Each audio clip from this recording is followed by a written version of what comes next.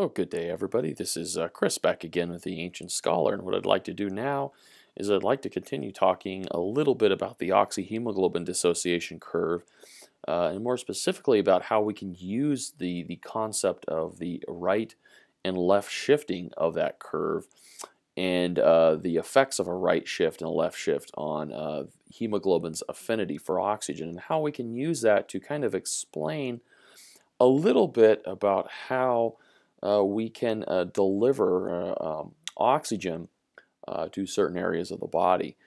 So what I have drawn here is a very highly simplified version of the circulatory system, the cardiorespiratory system. So here on the right, I have the alveoli. There's actually just an alveolus, but we'll just assume that there are many alveoli here. And then I have this big circle here, which represents the circulatory system itself. And then I have a cell right over here.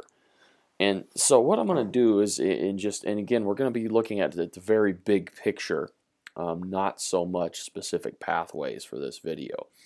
So when we talk about the cell, what's going on in the cell? Well, I have cellular respiration, and I'm breaking down glucose. I'm breaking that down, and I'm tearing hydrogens off of it, and I'm using those hydrogens to power, producing a hydrogen gradient to power the proton motive force, to power the production of ATP. That's where most of our ATP is produced. Well, in the course of doing all that, one of the three main cycles that we talk about, the Krebs cycle, I have my carbon dioxide being produced. So my cell is producing CO2, or carbon dioxide, as a waste product. And we know that most of the CO2 in the body is actually transported in an ionic form. It is converted to bicarbonate ions and hydrogen ions, and ultimately what that's going to do is CO2 is going to decrease the pH. So let's say that I have this cell here, and this cell is working real hard. I don't know, maybe it's a muscle cell, or it's just a cell that's working hard. It's undergoing cellular respiration, and so the carbon dioxide is increasing in the little area of the circulatory system here.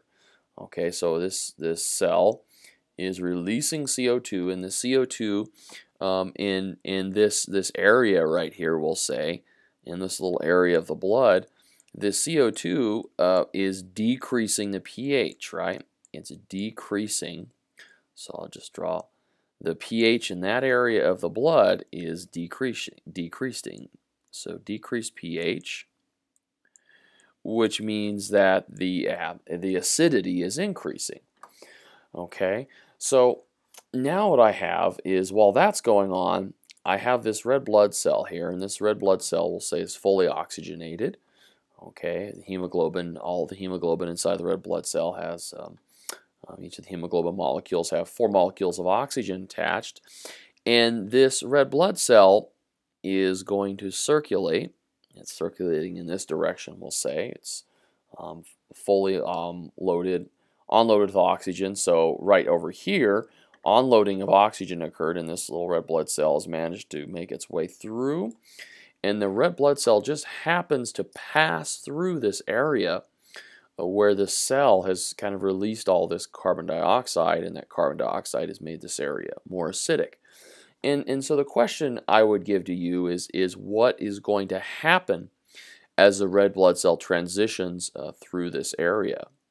Well, if you think back to the oxyhemoglobin dissociation curve, we have two problems, or not necessarily problems, but we have two things that can happen. We can have what's known as a right shift, and we can have a left shift of the hemoglobin. And remember that left shift is includes all the low things, like low acids, low temperature, low 2,3-diphosphoglyceride, or DPG, and a left shift is basically an increased affinity for oxygen, or what we call a lock.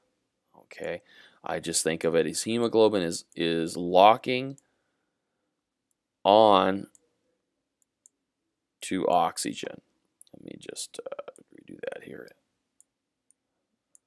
There we go. It is locking onto oxygen. It's holding on to oxygen. It does not want to let go of the oxygen. But now let's look at the right shift. And remember, the right included things like raised acids, raised temperature, raised 2,3-DPG, raised carbon monoxide, etc. And a right shift is a situation where hemoglobin has a decreased affinity for oxygen, or it would rather release the oxygen. Okay, so if we remember, one of the things that can right shift hemoglobin is a raised acids. Raise acids. Well, what's going on in this area of the blood here? Well, the pH is decreasing because the CO2 is increasing, so the acid content, if you will, in that area of the blood is increasing. I have raised acids. So as this red blood cell transitions through this area of the circulatory system, the hemoglobin on that right blood cell will become right shifted. And what does that do? Well, if the hemoglobin becomes right shifted as this blood cell moves through this acidic area, then that will cause the hemoglobin in the red blood cell to release their oxygen. Okay, so the oxygen is then released, and it is now available to be used by the cell. And this process of the hemoglobin shifting to the right in the presence of acids, particularly at the cellular level, can be explained by something known as the Bohr effect. And I'll just spell that for you guys. It's B-O-H-R. This is the Bohr effect.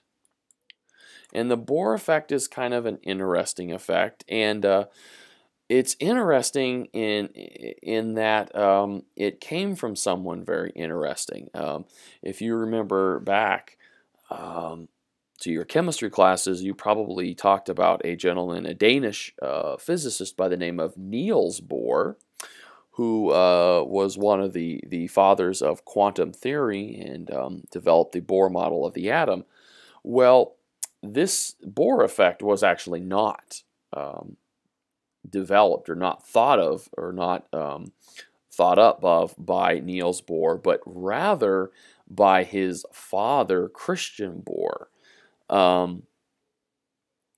who was a very famous and well-studied physiologist. So you can see that when it comes to the Bohr family, there was certainly quite a bit of brilliance there. But this is known as the Bohr effect, and this helps explain, at least in part, how red blood cells know, and I'll quote that, quote unquote, how does a red blood cell know when to release its oxygen? And it has to do with the fact that the increased acid content, the decreased pH in this in areas where cells are releasing CO2, shifts the hemoglobin to the right, decreases hemoglobin's affinity for oxygen in the red blood cell, and that in part, at least, that's one of the things that happens, allows the hemoglobin to release its oxygen, and the oxygen can be used by the cell.